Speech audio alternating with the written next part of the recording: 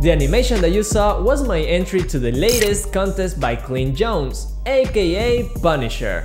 If you ever watched the Corridor Crew channel, you'll know that he was a member of this group of CGI artists who are dedicated to create short films and visual effects video analysis. Last month, as usual, Clint launched a new rendering contest for the 3D community. And this time I took the opportunity to join this contest. So in this video I want to show you my process to get these results. Everything that I've learned and all the challenges that I faced. So make yourself comfortable, get something to eat and drink, and join me to this journey. To start the project, I had to download all the corresponding files and templates from the contests. Fortunately, the scene was already pre-made in Blender format, so I just had to open it and analyze what I had to do. I identified the focal point and the area of interest, where I should place the final boss, as well as a scale model of our main character. The concept that I chose went to several stages, as it usually happens when you start brainstorming. I had several ideas in my mind, such as creating a miniature scene with a mouse fighting with a giant cat from his perspective. Another idea I considered was a medieval warrior facing a giant biblical accurate angel. You know, those giant eyeballs with wings full of eyes? However, the one that I was more attracted to, and the one that I finally chose, was a representation of the movie Akira. And specifically, the final scene when Tetsuo and Kaneda are fighting, and the character of Tetsuo is starting transforming to this fleshy, masked giant monster. And one of the main reasons why I chose this concept, besides I really like this movie, was the availability of the 3D models, which I could find really easy on Sketchfab.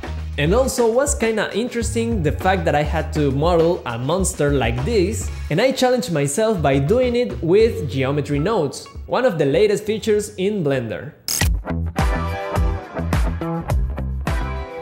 With the concept ready, I began to explore the aesthetic that I wanted. I was already familiar with the characters and the story, having seen this final scene many times. The biggest challenge at this point was how to translate the anime style into a 3D representation. I considered the cel shading technique in the style of Spider-Man Across the Spider-Verse, but finally I opted to stick with a 3D realistic aesthetic, because I had more than clear that it wouldn't be enough time to study the Spider-Man aesthetic and how to recreate it. So I took some screenshots from the movie and passed them through Stable Diffusion Artificial Intelligence to find the right aesthetic I was looking for, at least for this amorphous mass. And these were the results that the AI gave me. This kinda looks between morbid and disgusting. Just what I needed. With the aesthetic defined, I started working on the scene, downloaded the model of Kaneda and his motorcycle, and made an initial animation blockout, marking the keyframes to evaluate the image composition and animation. I continued with the creation of the monster, which was basically a geosphere with a lot of displacement. There's no much mystery in this process. For the creation of the monster's texture, by following this tutorial, I managed to create this shader that looks kinda fleshy mass with veins, which added a lot to the look of the character. The next challenge here was creating the environment. I tried to recreate the stadium from the final scene. I started by designing a cornice where Kaneda will be standing with his motorcycle. I created a grandstand with a simple shape and a lot of arrayed modifiers. I remodeled these triangle-shaped lights, and all these details started to give the sensation of scale to the scene. And finally, I started kit bashing the scene with very simple elements that I download from Quixel Bridge, Sketchfab, and the Blender Kit add-on. I added smoke plus a volumetric shader to give depth. I used an HDRI for the lighting. Considering that the scene was at night, the HDRI influence would be minimal. Then to distribute these pebbles, I used a particle system in hair mode, which allowed me to scatter the pebbles and other objects along the surface of the floor. Combined with a vertex paint technique, it made so easy the distribution of these elements without the need to do it manually one by one.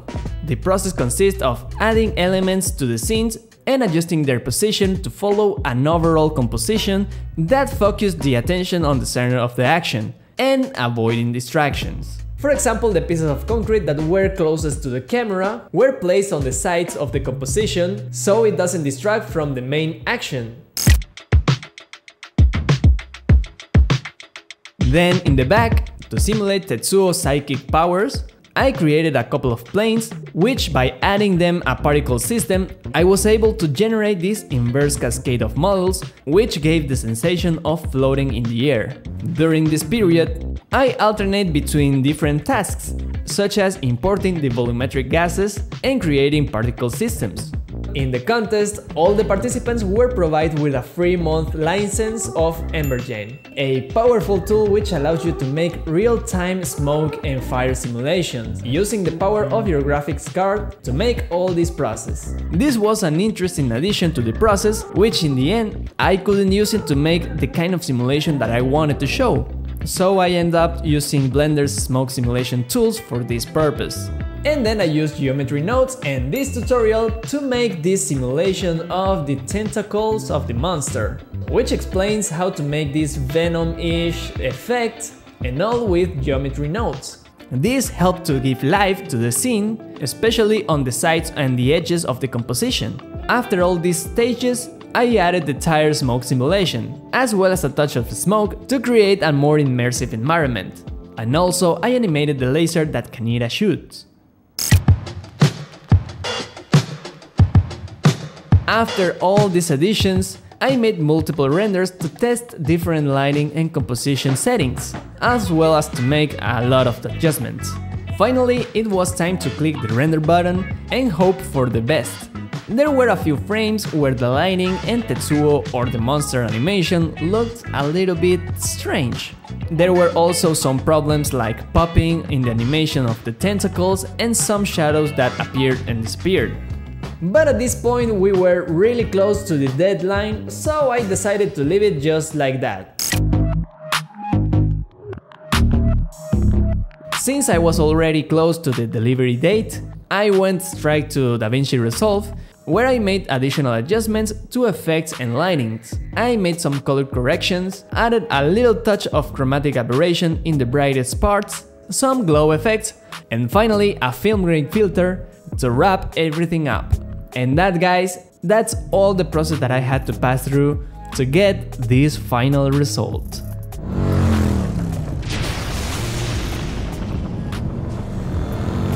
And now, guys, this was how I exported everything and sent the clip to the contest. And to be honest, guys, from the few works that I saw on the community Discord, as well in some of the top 100 finalists, I can only express admiration and a healthy feeling of competition, knowing that there's so much talent and creativity out there. The truth is that in the day that I'm recording this video, I don't know if my clip ended up to the top 100 finalists, which I honestly doubt it. If it does, yay! An applause for my past self. And if not, you don't know how much fun I had doing this project. Discovering new tools and pushing a little bit more my limits as a 3D artist. As I always say, try to use these contests and challenges to push yourself a little bit more. Try to learn new tools and techniques, which gonna make you grow as a professional 3D artist. And guys, that is the most valuable thing that you can learn from these contests.